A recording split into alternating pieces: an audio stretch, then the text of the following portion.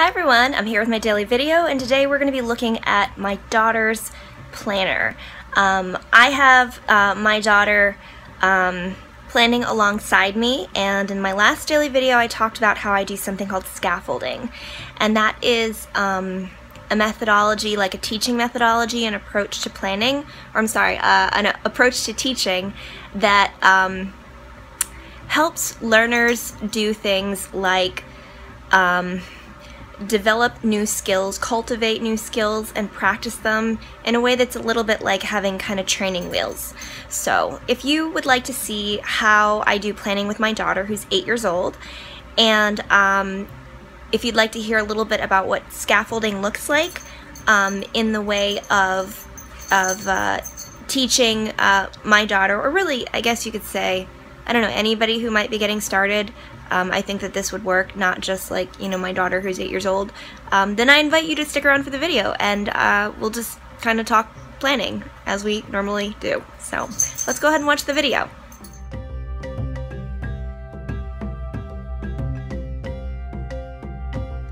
So I'm going to flip the camera around in just a moment, but what I'm going to show you is I'm going to show you a little bit of a side-by-side comparison of what my weekly kind of planning setup looks like in my on-the-go Filofax personal compact size binder.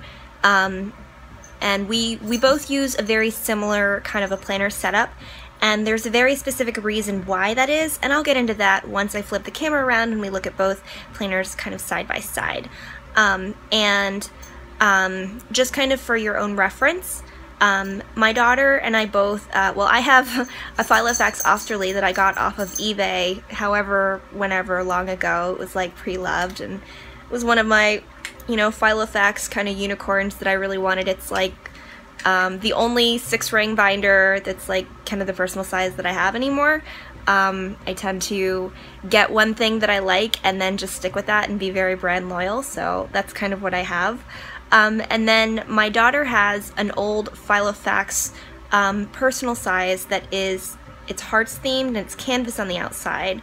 I got it from the Filofax shop in Australia, and I mentioned that in a couple of videos back about places that you can get Filofax. Sometimes for discounted rates, so I will link the information for that online shop in the description of this video. And you know, I otherwise probably would have gotten rid of this binder however long ago, but it was really kind of beat up, and it seemed like the perfect little kind of planner to get started with for my daughter, and she always had really loved it. And I got it for like maybe like $10 or $15 whenever I did get it. I don't even remember when I got it. And so she just seemed to be the likely you know, individual to receive it. And I gave it to her before Michael's Recollections came out with their planners. Otherwise, the 6-ring binder that Michael's Recollections sells is a really great just kind of budget-friendly option for if your kids want to get into planning, and specifically 6-ring binder planning. I tend to really like binder planning just because it makes planning modular, meaning it allows you to pull pages off of the rings, so off of the binding, and then pop them right back on. I guess you could say it's a little bit like disc bound. The only difference I would say is that, well, binder planning always reminded me a little bit of like Trapper Keepers, if you're familiar with that from like the 80s. That's basically like a binder with kind of like a flap that closes, and it just makes everything a little bit more secure. So I guess there's some nostalgia that kind of goes along with it. And so a personal size planner binder, so that's like the size that Michael's Recollections has, or Filofax Personal, or even KK Medium. Sometimes you can get KKs for really cheap. That size, the medium size or the personal size, it's really great for young adults or kids to kind of get started with, just because it's a nice portable size. It feels really official, and I work in a field of user experience design, and that basically looks at kind of the whole experience of using a product, or the whole experience of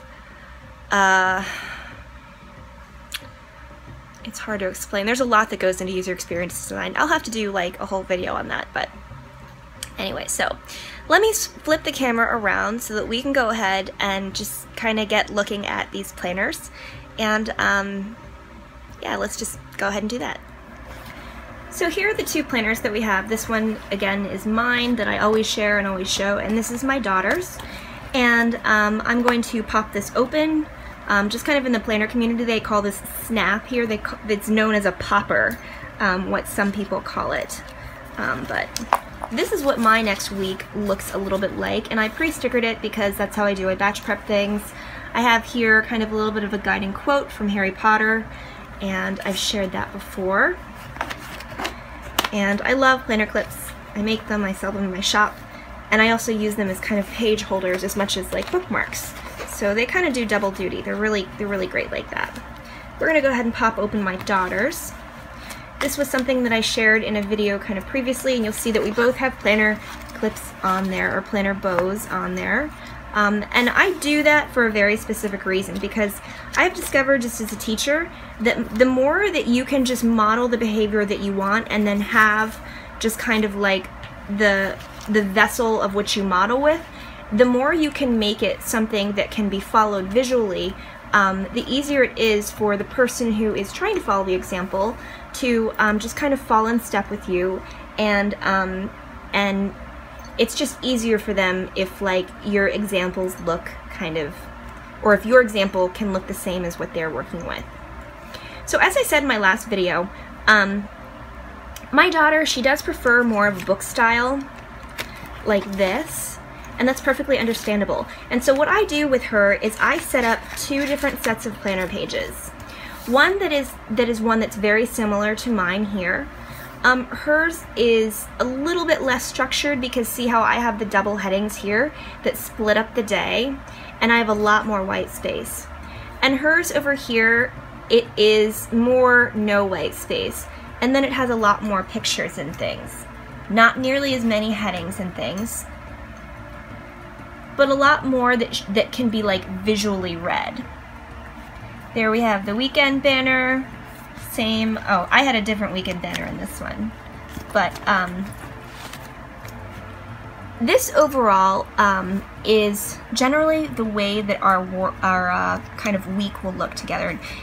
You can even see just by theme, just the visual theme of this being Harry Potter. And I put a little gold foil from Michael's on there. You could be great, you know, it's all here in your head. And I just put that over there, so again, hers is a little bit of an echo of mine. And this is all in just the same sort of color scheme of Harry Potter. And I have her planner pages set up that I'm going to go through and help her to kind of pre-sticker that will go along with mine. So the color themes matches, or just like the general theme matches. Here's another Harry Potter quote down here, and these are just great things. I mean, Harry Potter is such a great work of literature to study. There's great symbology and metaphors to kind of draw from. But we have some stickers in here that we made for homeschooling, and some that we got from kind of other places on Etsy. But on Mondays, typically, you know, we always sit down and we want to try and do planning so that we can kind of forecast and visualize what the week ahead looks like. And then here, this is a little box so that we can pack orders for, you know, our Etsy shop, since we're running a sale and we're hoping that we have some orders that we can pack and get shipped out.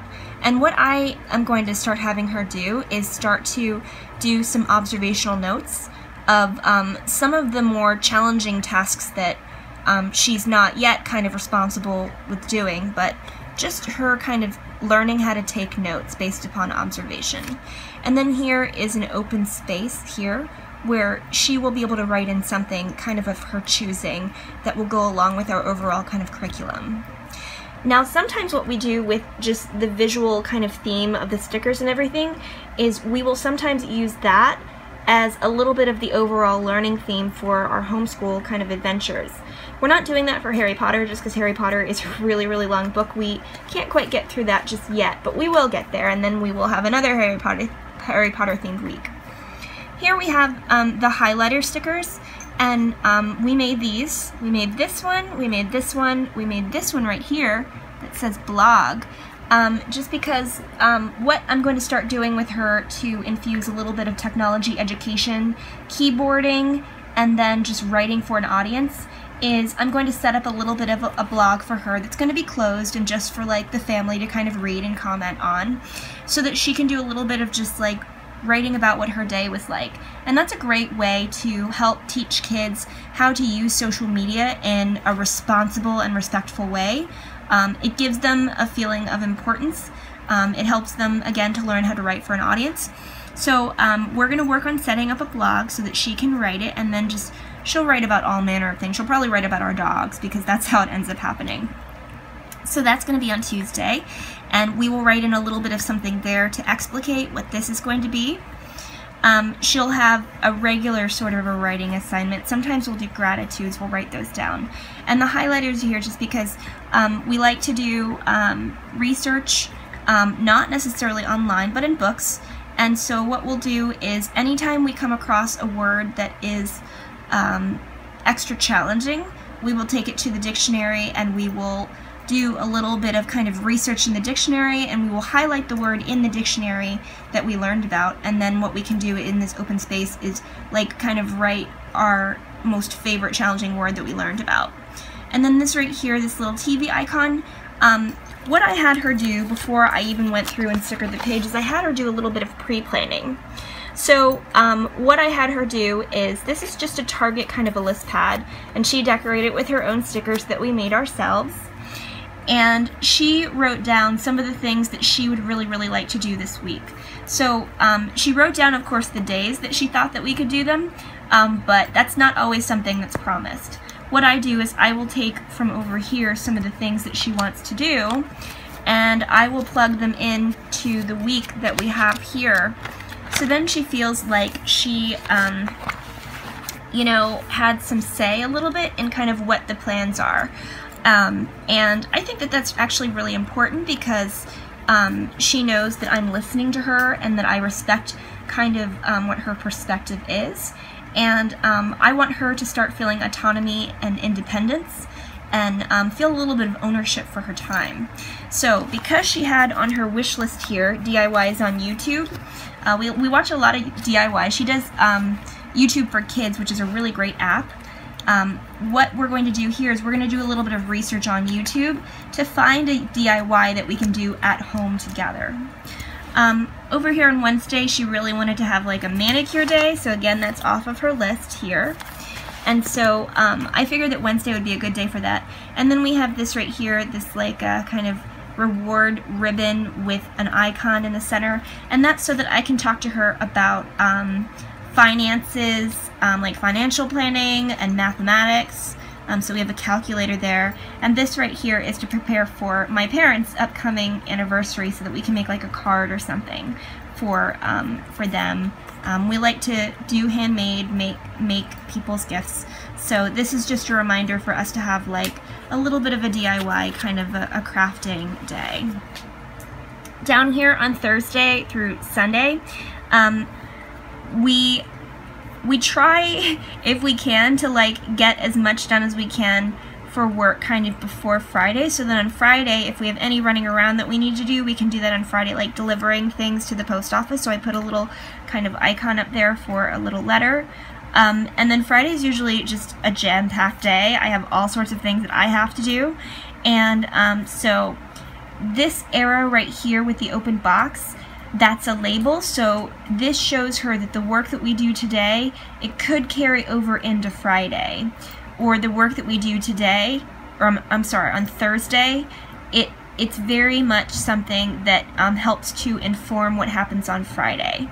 So either we do work on Thursday and we don't finish it, so we have to do it on Friday, or the work that we do on Thursday, we have to plan that we have to do that work on Thursday so that we can do what we need to on Friday. So that's why that kind of bridges between the Thursday and the Friday. So I have the crayon box here just because since Fridays tend to be kind of busy, this is a little bit of a reminder for her that she can do some independent sort of creative stuff kind of on a busy Friday if it kind of comes to that. We also have a cupcake here to help her to remember that we're kind of working towards like a treat, maybe like baking together, or just doing something like having ice cream for dinner or something silly like that.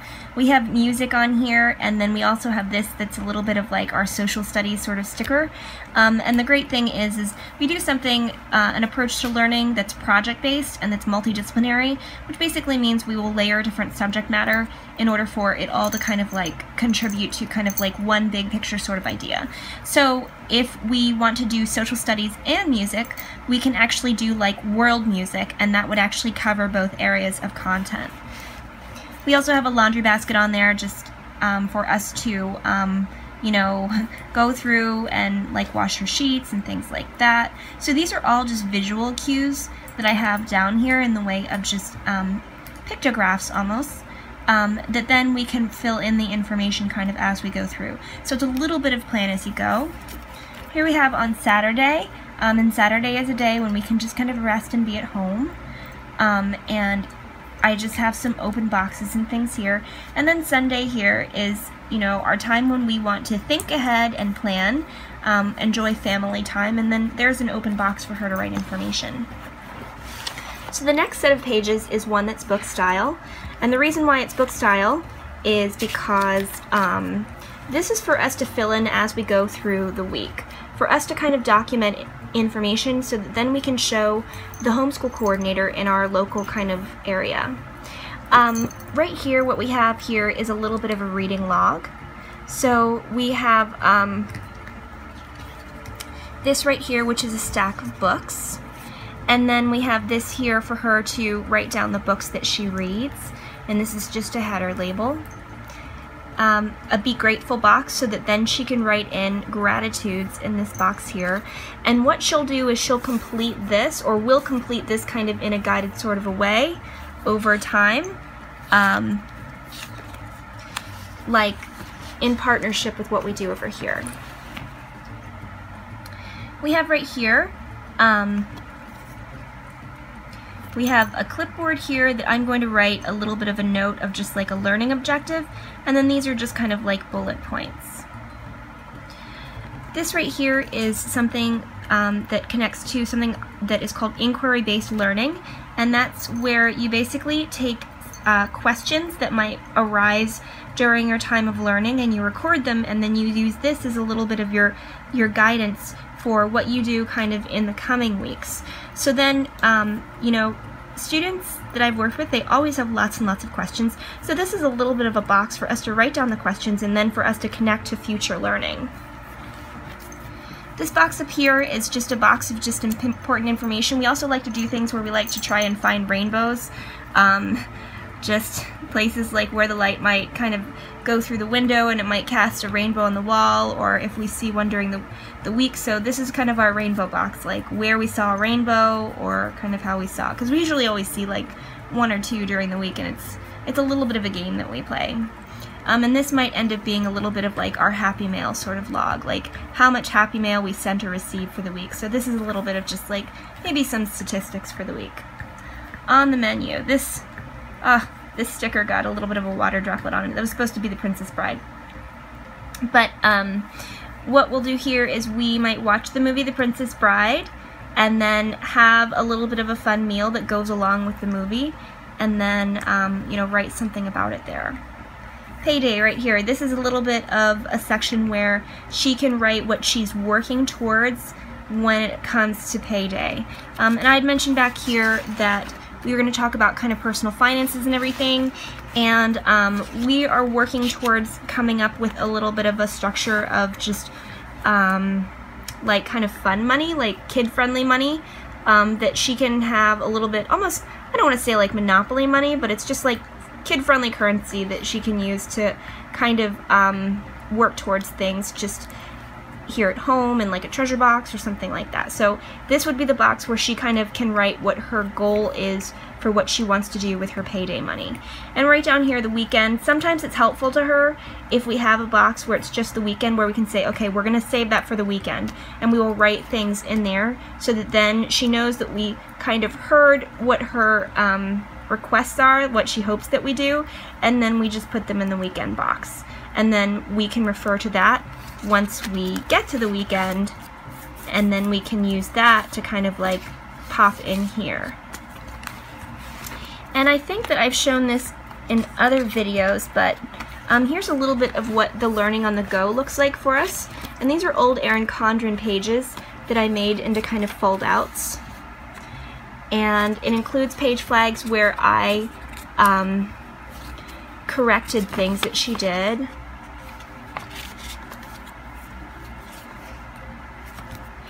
And she wrote a poem here called Raining Macarons.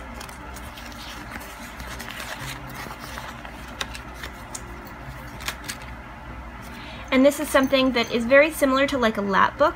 And this is something that we did some time ago, just because we don't always do learning on the go, but we can with this setup because it's like a mini binder, so it's kind of nice to kind of have that. And then we have just some sections and things here that don't really have anything, but this is a little bit of her area where she can kind of like play, I guess you could say, and just start developing the habits of filing things as she sees fit.